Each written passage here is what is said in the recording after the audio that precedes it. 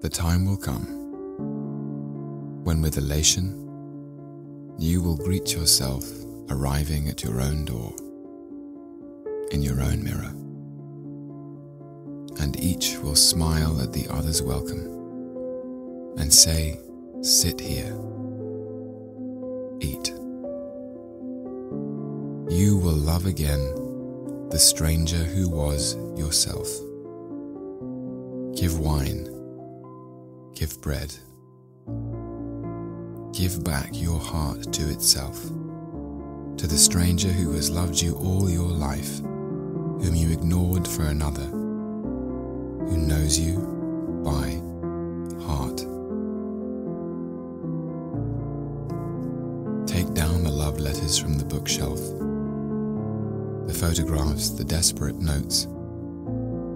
Peel your own image from the mirror. Sit. Feast on your life.